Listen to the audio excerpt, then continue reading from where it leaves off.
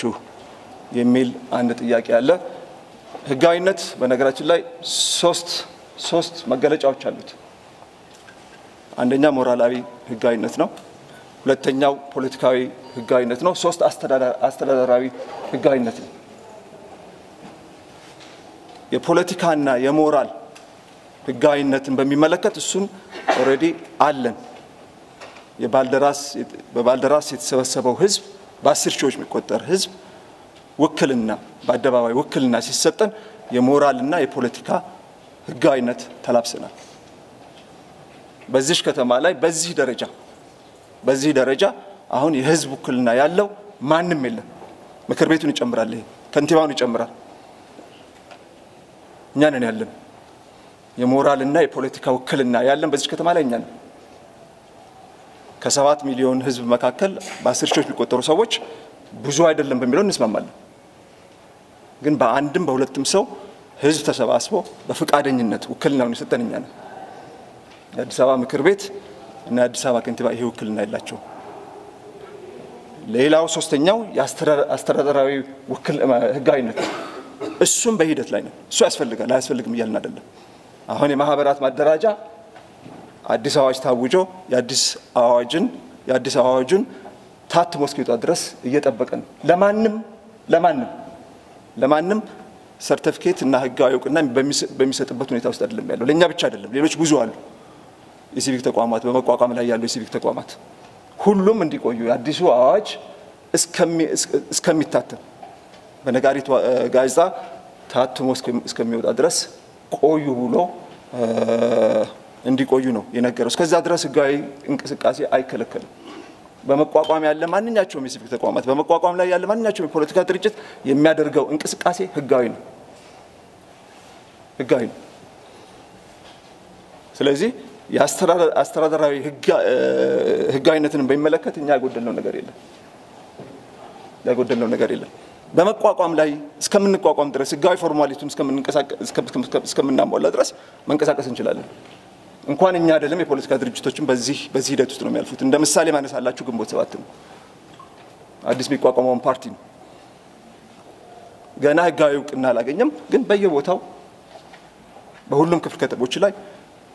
ህዝባዊ ስብሰባዎች ያደርጋል ከህዝባዊ ስብሰባዎችም ባሻገር ሰላማዊ ሰልፎችም ከአንድም ሁለት ጠርቶ አካሂዷል የህጋዊነት ጥያቄ አልተነሳም በመቋቋም ላይ ነው ያለው ከዛም ባሻገር ኦነግን እንደ ምሳሌ ማንሳት ይችላል የተለያዩ የፖለቲካ ድርጅቶችን ከውጭ ሀገር የመጡት የፖለቲካ ድርጅቶች ማንሳት ይችላል ያው ነው ያለው መስፈርቱ ለኛ የተለየ መስፈርት ሊወጣ አይችልም በመቋቋም ላይ ነን ያንን ህጋዊ ፕሮሰስ ሲጠናቀቅ እቁና እናገኛለን እና ህጋዊነት አለን እኛ ደግሞ ትልቅ ክብደት የምንሰጠው ከአስተዳደራዊ እውቅናው በላይ ክብደት የምንሰጠው የሞራልና የፖለቲካ ህጋዊነታችንን ነው ወኪልነታችንን ማንዴታችንን እሱን አሟልተናል ብለን ነው የምንነስበው ከዚሁ ጋር በተያያዘ ጦርነት ውስጥ እንገባለን የተባለው እንዴት ተመለከቱታላችሁ ተባለ እኛ በባልደራስ ላይ ስብሰባ በነበረው ስብሰባ ውክልና የተሰጠን ቃል ኪዳን እንድንገባ ተደርገን ነው ህዝቡ ቃል ኪዳን አስገብቶናል ያ ያስገባን ቃል ኪዳን ምንድነው እንቅስቃሴያችን ሙሉ ለሙሉ ሰላማዊና ህጋዊ መሆን አለበት ተብሎ ቃል ኪዳን ገብተናል ከዚህ ቃል ኪዳን መውጣት አንችልም ይሄን ቃል ኪዳን አፈረስም ማለት ህዝቡን ከዳም ማለት ነው ስለዚህ ጦርነት ቢከፈትብን ምላሻችን ጦርነት አይሆንም ያው ሰላማዊነት ነው የሚሆነው ለጦርነት እኛ ምላሻችን ጦርነት አይደለም ዱላ ለሚያነሳብን እኛ ምላሻችን ዱላ ማንሳት አይደለም ገጀራ ላነሱብን ምላሻችን ገጀራ ማንሳት አይደለም ለሁሉም ያለ ቅድመ ሁኔታ ሰላማዊነትና ህጋዊነት ነው ምላሻችን ታስረናል እኛ በግል ያለን ፍላጎት ያፈለገ ይሁን በግል ፍላጎት ሊኖረን ይችላል በግል አቋም ሊኖረን ይችላል ግን እዚህ እናንተ ፊት የቀረብነው ግን ራሳችን ወክለን አይደለም እናንተ ፊት የቀረበው ነው ህዝብ ነው ወክለን ህዝብ አለ እሱ አስሮናል ሰላማዊና ህጋዊ መሆን አለባችሁ ብሎናል በሱ ስም እስከ ተንቀሳቀሰን ድረስ የግድ ሰላማዊና ህጋዊ መሆን አለበት ለዚህ ምላሻችን ጦርነት አይደለም ብለን ጦርነት ካለ የሐሳብ ጦርነት ግን ለመፋለም ዝግጁ ነው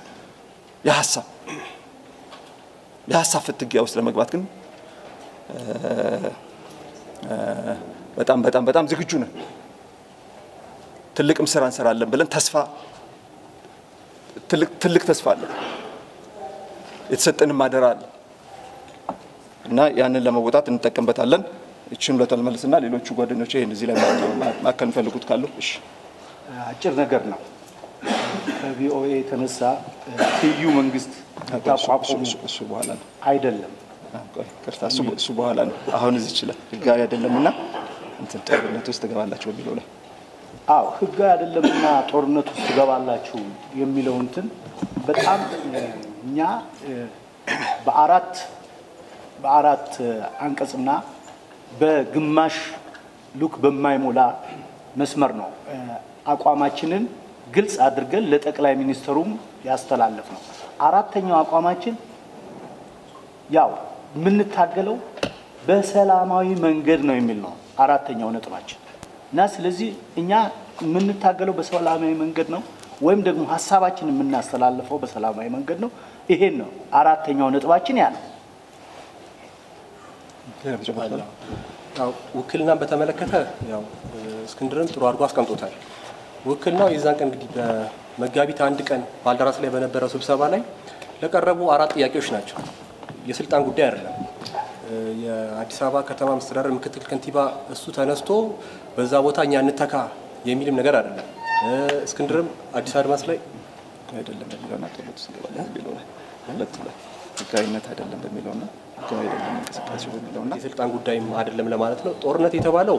ያው እንግዲህ ዶክተር አብይ አህመድም ሻራተን ላይ በነበረው ስብሰባ ላይ መጨረሻ ላይ መጣው በስሜታዊነት መናገራቸው በቀደምም ጋዜጣዊ መግለጫ ለጋዜጠኞች በሰጡበት ሰዓት ላይ ተናግረዋል ስሜታዊ ያደረገኝ ከዚህ ሐሳብ በመነሳት ነው ብለው ነበር ያው የዛን ቀን ያደረጉት ንግግር ተገቢ ያለ መሆኑን ነው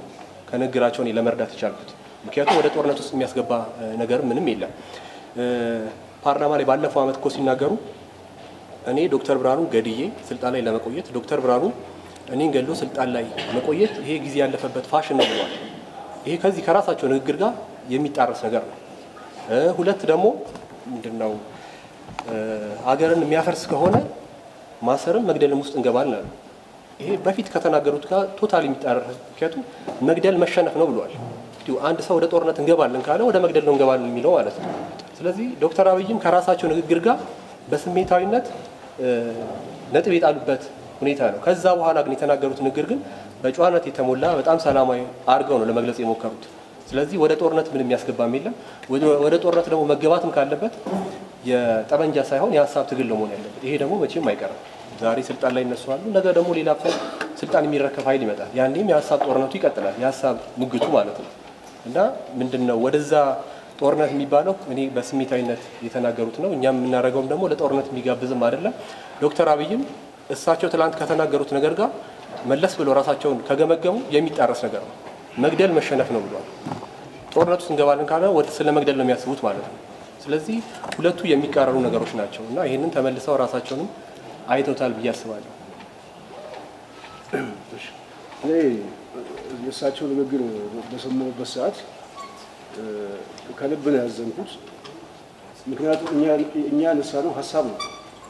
ሐሳብ ባነሱ ሰዎች መልሱ ጦርነት ነው የሚለው ድምጹ ራሱ ፈሳቸው ስለ ፍቅር ስለ አንድ እኛ የማንደራደርበት እሳቸው ካመኑበት እኛ በዚህ ጉዳይ ላይ ያለ ቅድመ ሁኔታ እንደራደርበት እና ያንን መጥቀሳቸው በራሱ ደግሞ አሳምነው ስለዚህ ጦርነቱ እኛ በሐሳብ እንጂ በጉልበት ልንገጥምም አይደለም 6 ሰዎች 7 ሰዎች ህዝቡ ይወከላል ጦርነት ውስጥ ገብተን ግጭት ውስጥ ልንገባ ሳይሆን የሐሳብ ግጭት ውስጥ ገብተን ጥቅማችን ለማስጠበቅ ነው መብታችን ላለማስነጠቅ ስለዚህ በዛ ቢቃኝ መልካም ነው ብዬ አስባለሁ እኛ ነው የወከለን ህዝብ ልዩ ጥቅም አይፈልግም ዋናውንም ማስነጠቅ አይፈልግም ዋናው ለመንጠቅ የሚመጣ ኃይል ቦታ አይሰጠው እድልም አይሰጠው ፍትሃዊነት ላይ ተመሰረተ እኩልነት ላይ ተመሰረተ ግን ይሄንን ደግሞ በሰላማዊ መንገድ ይሄን ስንጠይቅ ደግሞ በሰላማዊ መንገድ እንጠይቃለን ብለን ስለተነሳን የመፈንቅለ የመንግስትን ጥላሸት የሚቀባና የጥላ መንግስት የመሰረትን አስመስሎ የኢትዮጵያን አንድነት የምናፈርስ አስመስሎ ጦርነት እንገባለን ማለታቸው ፍጹም ስተትና እኔ እንደው አንደበታቸው ቢያስተካክሉትና እኔ ይሄን ነገር ራሳቸውንም መልሰው ወደ ኋላ ቢፈትሹ ጥሩ ነው ብዬ ነው ማስበው። አመሰግናለሁ። እሺ ወደ ከተጠየቁ ጥያቄዎች መካከል የመጨረሻው ላይ ነው መሄደው ትይዩ መንግስት መስርታችኋል የሚለው እንደው በማያሻማ ቋንቋ እኛ ትይዩ መንግስት አልመሰረትንም። ትይዩ መንግስት እንድንመሰርትም ውክልና አልተሰጠንም። ይሄን ደጋግሜ ማሰምርበት እዚህ ላይ ነው። እኛ እኮ ወኪሎች ነን ማለትም የተሰጠን አደራ አለ። በስብሰባው ላይ የተሰጠን አደራ በግልጽ ተነቧል። ከዛ ውጭ መሄድ አንችልም። የታሰረንባቸው ጉዳዮች አሉ፣ ነጥቦች አሉ።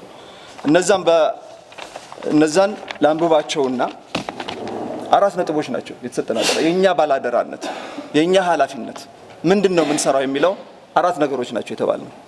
እነዛን አነባቸዋለሁ ግልጽ እንዲሆን። አንደኛው የአቋም መግለጫው ላይ አንዱ የተሰጠ መማሪያ አዲስ አበባ የማናት የሚለውን በሚመለከት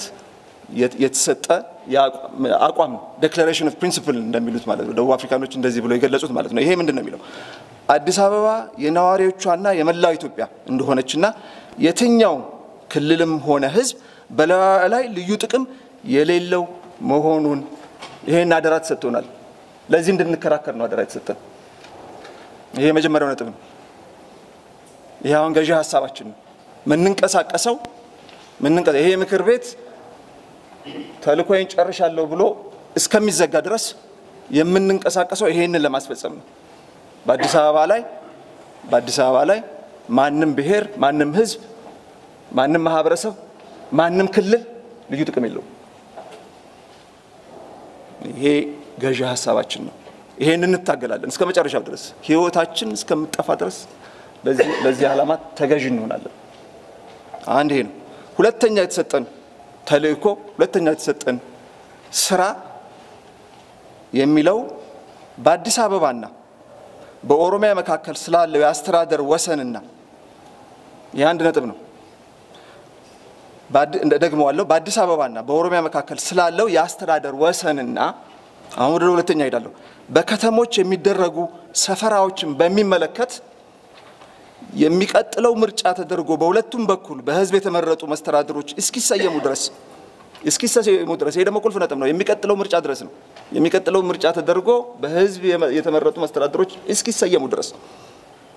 የታሰበው የወሰን ድርድርና የሰፈራ እንቅስቃሴ እንዲቆም የሚል ነው። ይሄን እናስፈጽም አደራ ተሰጥቶናል።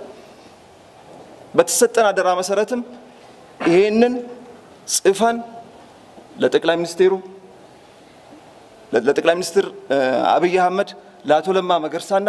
ለኢንጂነር ታከለ አስገብተናል። ምላሻቸውን እየጠበቅን ነው። የአስተዳደር ወሰኑ ድርድርና ሰፈራው መቆም አለበት ብሏል። ይሄ ህዝብ ባልደራስ የተወከለው የመጣው ህዝብ መቆም አለበት ብሏል። በእኛ እምነት እሱ ብቻ አይደለም ይሄን ያለው። በእኛ እምነት ብዙሃኑ የአዲስ አበባ ህዝብ ተመሳሳይ አቋም ነው ያለው። እዛ ላይ ማናቆም ብዙሃኑ ኢትዮጵያውያንም ተመሳሳይ አቋም ነው ያላቸው። ይሄን ስንል ባልደራስ የመጣውን ብቻ ሳይሆን ብዙሃኑ የአዲስ አበባ ህዝብ ብቻ ሳይሆን ብዙሃኑን ኢትዮጵያውያን የሚሉት ነገር ነው እያልን ነው። ይሄ ሁለተኛው ነጥብ ነው። ሶስተኛ የተሰጠን አደራ በሚቀጥለው ምርጫ ይሄ ደግሞ ቁልፍ ነጥብ ነው። ይሄ ደግሞ ግባችን ነው ያስቀመጠልን። በሶስተኛው ነጥብ ግብ አለን። ዝም ብሎ አይደለም ባልደረሳ የተሰባሰበው ህዝብ የተበተነው ግብ ሰጥቶን ነው። ይሄ በሶስተኛው ላይ የተቀመጠው በሚቀጥለው ምርጫ ልዩ ጥቅም የሚል ሐሳብን ይዞ ለሚመጣ ፓርቲ የአዲስ አበባ ህዝብ ድምጽ እንዳይሰጥ ይህንም ለማድረግ ህዝቡን ለማንቃትና ለማደራጀት ይህንን ስብሰባ ላዘጋጀው አስተባባሪ ኮሚቴ ውክልና የሰጠን መሆናችንን እንገልጻለን ያለ። ስለዚህ ግብ አስቀምጦልናል። አሁን ለሚቀጥለው ምርጫ ስራችን እዛ አለው ግብ። በሚቀጥለው ምርጫ አቅማችን ከፈቀደ እና ህዝቡ እሺ ካለ በአዲስ አበባ ላይ አይደለም በፌደራል ደረጃ በፌደራል ፓርላማ ውስጥ በቀበሌ ደረጃ አዲስ አበባ ላይ ልዩ ጥቅም አላት የሚል ፓርቲ ድርጅት አንድ ወንበር ያሸንፋል አንድ ወንበር ይሄ ተሰጥቶናል ለዚህ ይሄ ግብ ተሰጥቶናል እንሰራለን እኛውን ስብሰባ እንዳናደርግ ተከልክለናል ማለት ነው ህዝባዊ ስብሰባ እንዳናደርግ ተከልክለናል ጋዜጣዊ መግለጫ እንዳናደርግ ተከልክለናል እንደዚህም ሆኖ ግን ይሄን አልፈን እንሰራለን እኛ በዚህ ከቀጠለ ይሄ መንግስትና ህዝባዊ ስብሰባ አታደርጉም ቢለንም ይሄንን ለማስፈጸም ከመንቀሳቀስ ወደ ኋላ አይደለም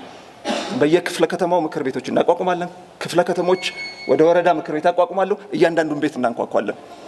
እያንዳንዱን ቤት አዲስ አበባ ላይ ማንኳኳት በራለ እናንተ ምስክራችን ትሆናላችሁ ቤታችሁ ድረስ እንደርሳለን እያንዳንዱን ቤት አንኳክተን ልዩ ጥቅም የሚባል የሚለውን ነገር የተቀበለ ፓርቲ እዚህ ከተማ ላይ እንዳይመረጥ እንቀሰቅሳለን እናነቃለን መቀበልና አለመቀበል የህዝቡ ፋንታ ነው የግድ መቀበል አለበት አንደለም እኛ ግን እንዳይቀበል ግን እንቀሰቅሳለን እናነቃለን በመጨረሻም ቅድም ያነሳሁት ነው በመጨረሻም ቅድም ያነሳነው ይሄን ሁሉ ስናደርግ ይሄን ሁሉ እንቅስቃሴ ሰጥቶን የምንንቀሳቀስበትን መንገድ አስቀምጦልናል ከዛ መውጣት አንችልም ፍንክች ማለት አንችልም ከዛች ወጣን ማለት እንደገና ደግሞ ዋናው ህዝቡን ከዳም ማለት ነው አነበዋለሁ እንቅስቃሴያችን ሙሉ በሙሉ ሰላማዊና ህጋዊ እንዲሆን የወሰን መሆናችንን በሙሉ ድምጽ ነው ያለው በሙሉ ድምጽ እዛ አንድም ሰው የልዩነት ሐሳብ አልቀረበም በሙሉ ድምጽ አጽድቀናል ያለ እነዚህ ናቸው በዚህ ውስጥ ትይዩ መንግስት የሚል ነገር አልቀረበም የለም ስለዚህ እኛ ትይዩ መንግስት ነን ብንል መጀመሪያ ምን ከደው ህዝባችን የወከለን ህዝብ ነው የራሳችንን የግል ፍላጎት ለማስፈጸም ነው ይቆም ነው ማለት ነው እሱ ደግሞ የትም አያስከደንም እኛ የግል ምን ፈልገው ነገር ማስፈጸም ከሆነ ምን ፈልገው የትም አያደርሰንም ህዝብን ካያዝን ነው ውጤት ማስመዝገብ የምንችለው ለህዝብ አደራ ታማኝ ከሆነን ነው ውጤት ማስመዝገብ የምንችለው ስለዚህ ትይዩ መንግስት የሚል ነገር እዚህ ውስጥ የለም ባላደራ ያልነው ለነዚህ ለአራት ተልእኮችን ለማስፈጸም ነው የባላደራ ትርጉሙ እዛ ላይ ነው እዚህ ላይ አስቀምጦታል ደግሞ ባላደራ ሲል እዚህ ላይ አስቀምጦታል የሚቀጥለው ምርጫ እስከሚመጡ ድረስ የከተማ መስተዳድሩ ኃላፊነት አዲስ አበባ ከተማ መስተዳድር ኃላፊነት የምክር ቤቱ ኃላፊነት ኢንጂነር ታከለ ኃላፊነት የእለት ተእለት የአስተዳደር ስራዎችን የመንግስት አስተዳደር ስራዎችን መስራት ነው ይሄ በግልጽ መታወቅ አለበት ይሄ ምክር ቤቱን ይከታተላል አሁን አዲስ አበባ መስተዳድርን ህጋዊነቱን ጥያቄ ውስጥ አያስገባም ስልጣን ልቀቅ የሚል ጥያቄ የለውም እንቅስቃሴዎችን ግን ይከታተላል ምንድነው የሚከታተለው መሰረታዊ በሆኑ ፖሊሲዎችን በህዝብ ባልተመረጠበት ሁኔታ ከእለት ተእለት እንቅስቃሴ የመንግስትን ስራ ከመስራት ባሻገር መሰረታዊ የሆኑ ፖሊሲዎችን አስፈጽማለሁ ካለ ይህ ምክር ቤት ተቃውሞ ይነሳል መሰረታዊ የሆኑ ፖሊሲዎችን የማፍለቅና የማስፈጸም ማንዴት የለውም አሁን የአዲስ አበባ ምክር ቤት በህዝብ አልተመረጠም ምርጫውን መጠበቅ አለብን እሱ በዚህ ውስጥ ነው በዚህ ማዕቀፍ ውስጥ ሆነን ነው ያስተዳደር ወሰኑ ድርድር መደረግ የለበትም የምንለው ማንኛቸውንም መሰረታዊ ፖሊሲ የማፍለቅና የማስፈጸም ማንዴት የለውም የማፍለቅ ማንዴት አለ ግን መጠበቅ አለበት በህዝብ እስከሚመረጥ ድረስ አናቅም ምናልባት እኮ ህዝቡ እኛን አንፈልጋችሁም ብሎ ኢንጂነር ታከለን ሊመርጥ ይችላል ህዝብ ከመረጣቸው ያንን የሚፈልጉት ነገር ማስፈጸም ይችላሉ ምንም በዛ ላይ ችግር የለብንም እኛ ግን የግድ ነው የምንላቸው አሁን ህጋዊ ማስፈጸም አይደለም ከሞራልና ከፖለቲካ መስፈርቶች ተነስተ ግን የግድ ምርጫውን መጠበቅ አለባቸው መሰረታዊ የሆነ ፖሊሲዎች ከማስፈጸማቸው በፊት ከዛ አኳያ ነው እኛ ምክር ቤቱን እንከታተላለን የዕለት ተዕለት ስራውን እንከታተላለን ምንከታተለው ግን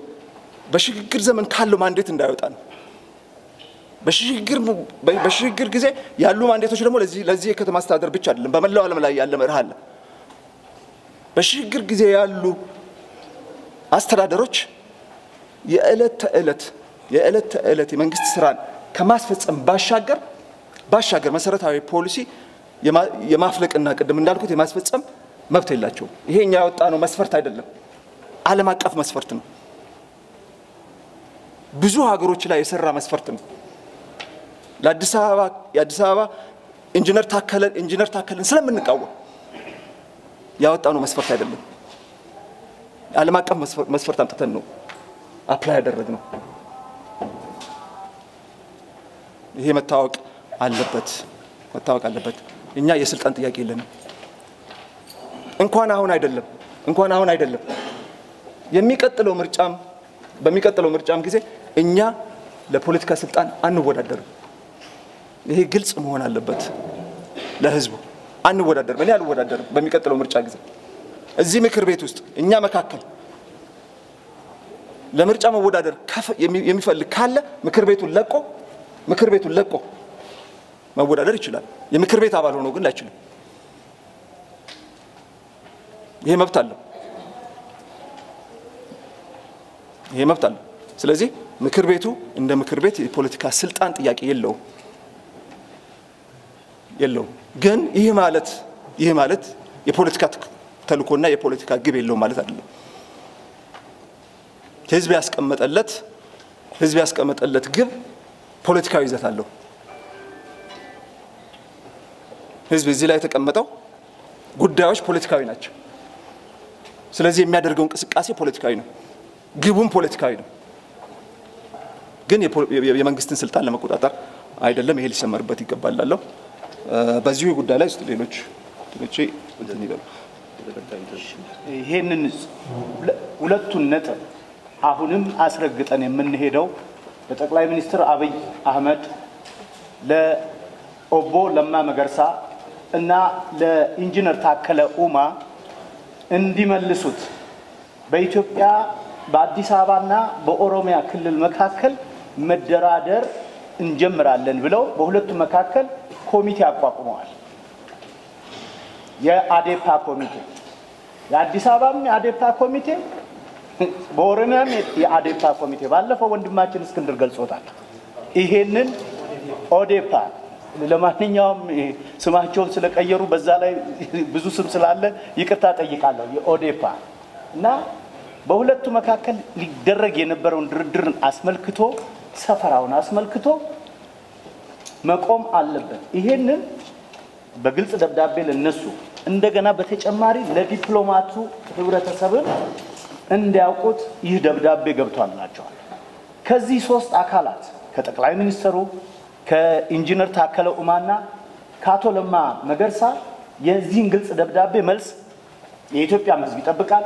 እኛም እንጠብቃለን እስካሁን የተሰጠ ምላሽ የለም ያን ምላሽ አሁን ለኢትዮጵያ ህዝብ እንዲሰጡ በአክብሮት ይሄ ምክር ቤት ይጠይቃቸዋል ይሄንን ነው ለማለት የምፈልገው በተረፈ በህዝብ የተመረጡ መስተዳደር እስኪመጣ ድረስ ይሄን እኮ አሁን የሽግግር መንግስት ነን የለውጥ መንግስት ነን ራሳቸውም ይሉታል ምንም ግልጽ የሆነ ነገር ነው ሁላችሁም የምታውቁት ነገር ነው ጠመንጃ ነክሰው 100% የኢትዮጵያ ህዝብ መረጠን ብሎ ያለውን ነገር አሁን ተለውጦ ትናንት ነው አይደለም አንደኛ አመቱን ጠቅላይ ሚኒስትር አብይ ለሁለተኛ ጠቅላይ ሚኒስትር ሆኖ በዚህ ምርጫ ዘመን ሲያገለግል እንኳን ዶክተር ኢንጂነር ታከለ ኡማ ፕሬዚደንት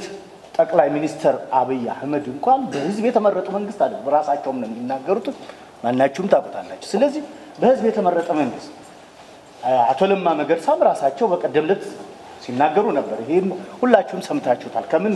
እንደመጡ የለውጥ ኃይል እንደሆኑ ስለዚህ በህዝብ የተመረጠ መንግስት እስኪመጣ ድረስ የኢትዮጵያ የአዲስ አበባን ጥቅም በተለይ የአዲስ አበባን ጥቅም የኦሮሚያንም ጥቅም ኦሮሚያ አዲስ አበባ ኢትዮጵያ የኢትዮጵያን ጥቅም ልትሰሩ አትችሉም ነው በቃ መደራደር አትችሉም ማርክ ሊያደርጉ እንደከለሉን አሁንም ደግሞ የትጋን ሊከልሉ እንደፈለጉ አይታወቅም ያና ታደርጉም ነው እና አመሰግናለሁ እኔ እዚህ ጋር መጨመር የምፈልገው ያው ኢትዮኢንፎ ሚዲያ የተለያዩ ማህበራዊ ፖለቲካዊና ወቅታዊ ጉዳዮችን እያዘጋጀ ወደ እናንተ ያደርሳል ሰብስክራይብ ኮሜንት ሼር በማድረግ ቤተሰቡን እናመሰግናለን